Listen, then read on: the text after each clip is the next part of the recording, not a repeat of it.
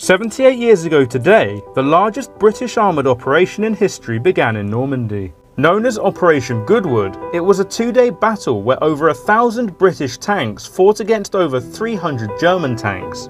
After an initial aerial bombardment by over 2,000 Allied planes, British forces broke through the German defensive line. But the Germans quickly reorganised and coordinated their defences, and the resulting fighting led to heavy losses for the British tank crews.